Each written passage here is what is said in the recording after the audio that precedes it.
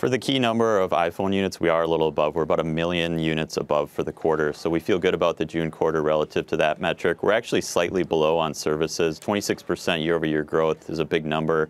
They did 31% last quarter, so we would expect a bit of a deceleration. I wouldn't expect, in other words, much upside to the services number.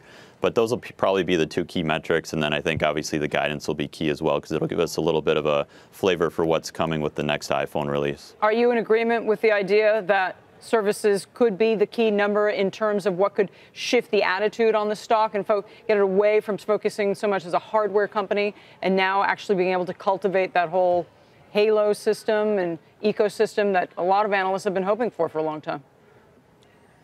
Yeah, I definitely agree with that over kind of a longer term or multi-quarter period. I'm not necessarily sure that it makes a ton of difference for the June quarter specifically, but our expectation is that this quarter and really into fiscal 19, we're going to see higher units of iPhone sales, and that'll create a little bit larger of an ecosystem of iPhones that have been recently upgraded, which will be a larger ecosystem into which to sell services. So we do think that's a key focus, not necessarily for the June quarter itself, though. So talk about what they have in the pipeline in terms of new upgrades to the iPhone, and tell me whether I'm right or wrong that the last upgrade cycle didn't seem to have the sort of same amount of juice that some earlier cycles have. And that's sort of a long way of asking, is the mojo still there when you upgrade the iPhone?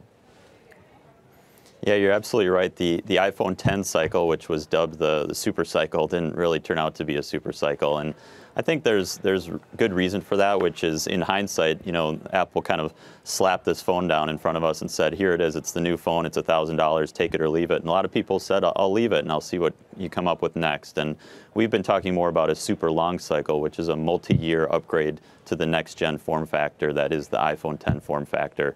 And we think that's what's coming this fall, is we're going to see an iPhone X Lite. I don't know if that's exactly what they'll call it, but something that removes some of the bells and whistles from the iPhone X and brings the price point down.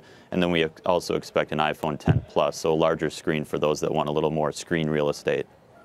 So more evolution, no more revolution anymore from this company. Is that, I mean, we get a watch, we get a new iteration of the iPad, a minor iteration change for the iPhone, and that's about it. Is that it? I think that's the right bet for the next 1 to 2 years, and specifically, you know, we just don't expect any sort of significantly innovative new categories coming from Apple, but we do think there's enough juice just within the iPhone upgrade cycle this year with a wider array of next-gen phones to drive growth and ultimately that expanding ecosystem into which to sell services.